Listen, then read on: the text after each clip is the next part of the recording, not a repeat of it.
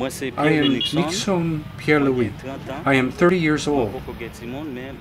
I don't have any children yet, but my wife is 3 months pregnant. I've been working with Fonkoze for 5 years as a loan officer. The work I do for Fonkoze is to help poor women reach a better tomorrow by improving their economic life.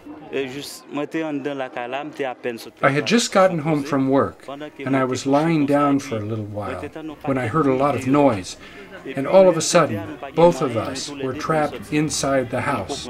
My wife told me I was moving like this. I could see the house rise up and fall down with us. Finally, I managed to break the door open. We ran outside, and then the house collapsed. My wife's parents invited us in, so it's at their house that we're living now. They're helping us so we can start over.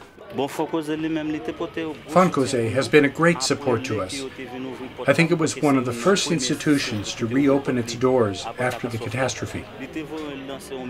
It contacted all the employees and all the clients and told us not to get discouraged. 2 or 3 weeks after the disaster, we all received a check, a generous contribution to help us start living again. It makes us feel we have a future, one that might be better than before.